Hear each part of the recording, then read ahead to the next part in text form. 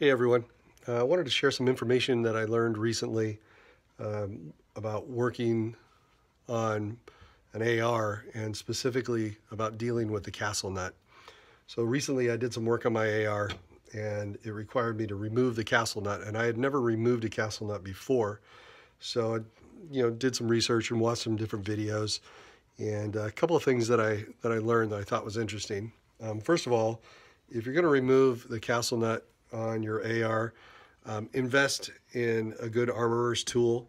This is the one I purchased. You can get these things online and in different places from $10 to $20, and it's worth the investment. Do not try to remove this Castle Nut with any other kind of tool. I've seen people using various methods, wrapping tape around channel locks and using adjustable wrenches, and you're just going to cause damage to your Castle Nut and maybe even further damage to the gun. So these things are expensive and you don't want to wreck your expensive gun. So make the investment and get yourself a Castle Nut. So first of all, taking the Castle Nut off.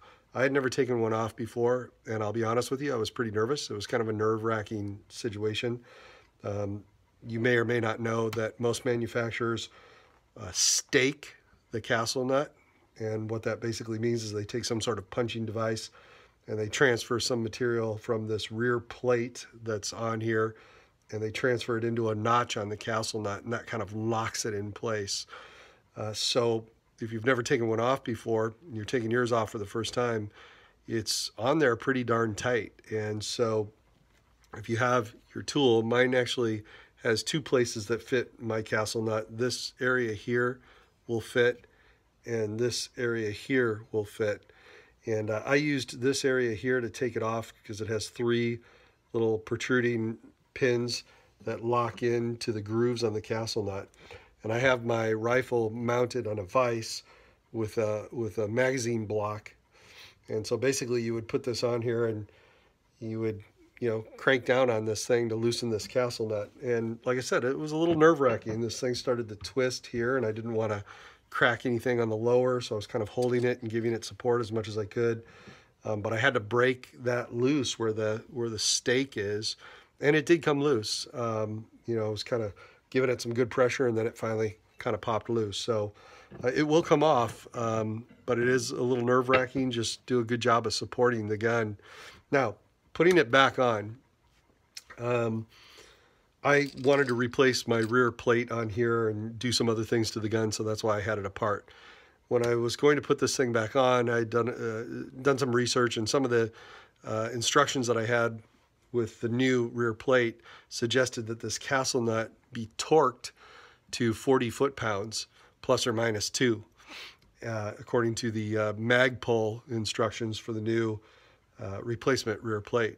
So I started thinking to myself, how in the heck are you going to torque this rear Castle Nut?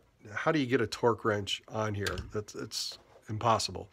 So after doing some research, what I found out is that you can take your wrench, your armorer's wrench, and on my wrench you'll see there's a square hole right here that's a 1/2 inch square. And what will fit into that 1/2 inch square is a 1/2 inch ratchet, or more importantly, a torque wrench. And in order to get 40 foot-pounds, I had to use my 3/8 torque wrench. So I actually had to put an adapter on here to go from a 3/8 drive to a 1/2 inch drive. But then basically you lock your torque wrench into that hole like so, and this is how you torque you set your torque wrench, of course, to the proper foot-pounds, and this is how you would go about torquing your Castle Nut in place. Now, after doing some research and finding this out, I saw a lot of arguments online about if the wrench is applied to the nut up here and the torque wrench is back here, doesn't this change the torque? Do you lose torque pounds being transferred from the torque wrench here to the nut down here? And after doing a bunch of research and listening to people a lot smarter than me, engineer guys, what I found is that if your torque wrench is at a 90-degree angle with your armorer's wrench, so here's my wrench, 90-degree angle, torque wrench to here, the torque applied here will be exactly the same as the torque applied here if you're at a 90-degree angle. And I kind of experimented with this a little bit. I you know, set this at only 30 pounds because I didn't want to go straight to the maximum 40.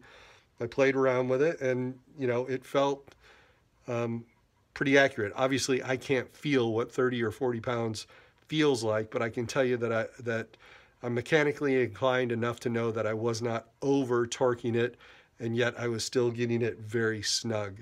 So that's the trick. If you have a torque wrench, you attach the torque wrench to the armorer's tool and you keep it at a 90-degree angle. And if you have it at a 90-degree angle, the torque applied here will be the same torque applied there.